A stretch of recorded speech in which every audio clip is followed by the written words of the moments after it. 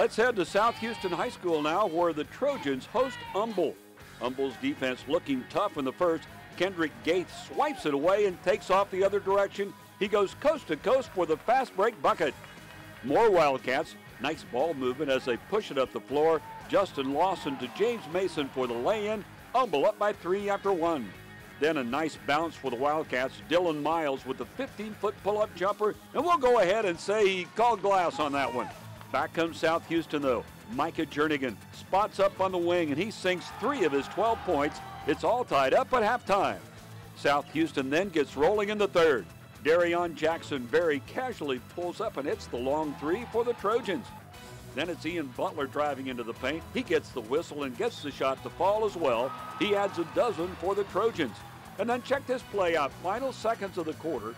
Torrance Stevens' shot is off the mark, but he flails out his arm and somehow tips it in at the buzzer. South Houston pulls away for a 59-54 win over Humble.